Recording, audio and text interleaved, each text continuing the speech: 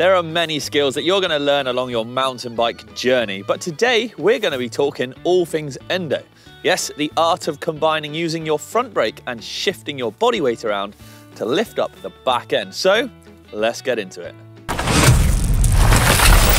Probably one of the earlier skills that you'll learn in your journey into the world of mountain biking when it comes to messing around in car parks and jibbing about, learning all the other different skills out there.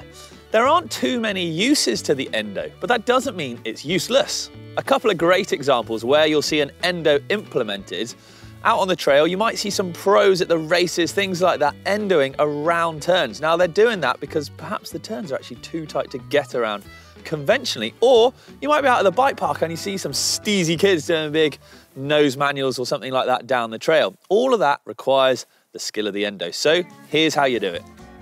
Let's talk about the area or the surface that you're gonna need to do for endos to begin with. Well, a nice open, fairly level space, a smooth surface, nothing too loose or anything like that, is perfect to learn on to begin with.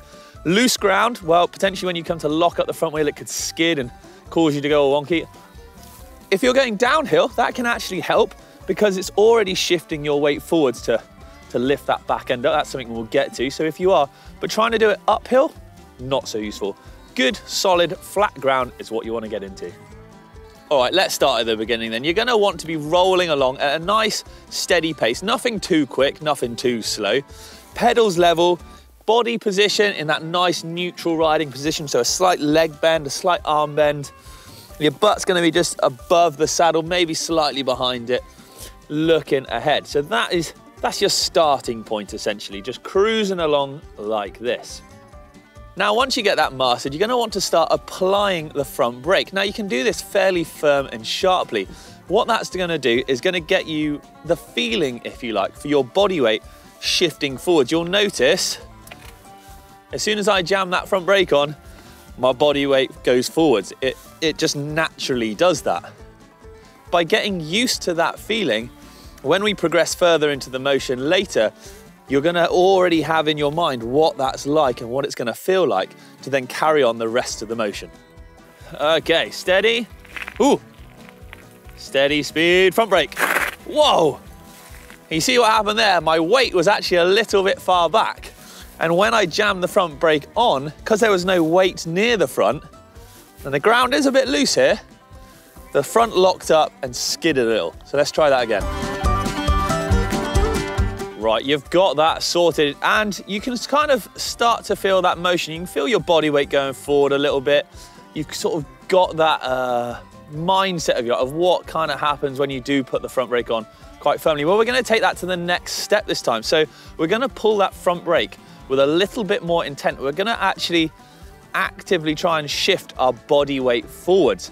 Now, when you do this, the pedals are going to want to stay nice and level. You'll pull the front brake with either one or two finger, whatever you're more comfortable with.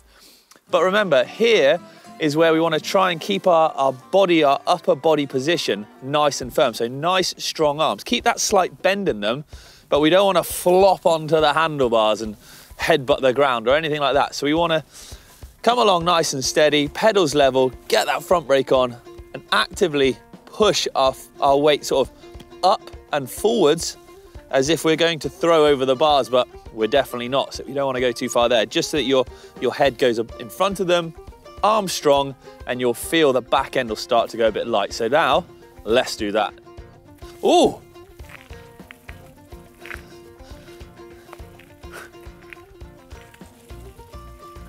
Okay, do you know what? You may have even started to feel the back end lift up a little bit there.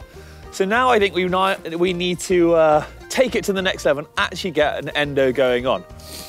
So this, we up the intent a little bit more. So you've got that front brake dialed, you know how it feels now, you know what happens when your body weight shifts forwards and how to stay strong on the upper body.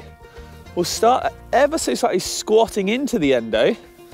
So as you pull the front brake, you'll squat into it, pull the front brake and almost pop diagonally forwards, up and out the saddle over the front of your bike a bit. You'll end up naturally pushing your toes will dip and you'll push back into the pedals. This is going to force your feet into them and give you some grip so that you don't just hop up off of the pedals, and you'll feel, again, just good firm on the brakes, and the back end will just dink, lift up ever so slightly. Now, the faster you go, the harder you pull that brake, and the quicker you pull that brake, and the more you throw your weight forwards, well, this is what's going to give you a bigger endo.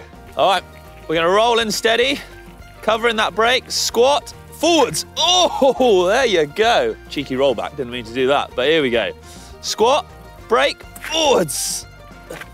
And you can see my head just sort of going in line with the axle of the fork, if you like. And my body weight, my butt just coming from that behind the saddle position to just in front of it, throwing that weight forwards is what's bringing the back end of the bike up.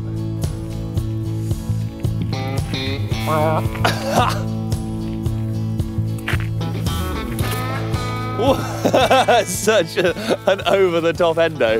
ET endos, ready? How many pedal strokes can we get? Oh, there's 2.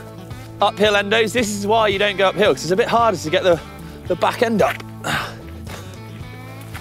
Oh, jib life. Incoming endo, and oosh. Oh, right. There you have it then, the endo explained and broken down for you. Hopefully with enough practice and enough repetition, you'll get that dialed in, because it's such a great skill actually to learn for brake control, shifting your body weight around. And actually, I've got a little bonus bit for you when it comes to shifting your body weight around. Like I said, you've probably seen people do these endo turns and stuff like that. So for the endo turn, just very briefly, when it comes to doing those, set up a point on the floor and try an endo turn around it. So when you pop an endo, you then start shifting your hips, your body weight around, and you'll use your arms to actually turn and pivot the back end of the bike around. I'm not going to go too much into that now, because there are videos out there that we've done where you can delve into this, linked below, but it's something for you to have a little bit of fun and a bit of play out. But that's it. Thank you very much for watching, everyone. If there are any more basic skills you'd like me to teach you, well, let me know in the bottom below. Thank you very much for watching. I'll catch you later. Cheers.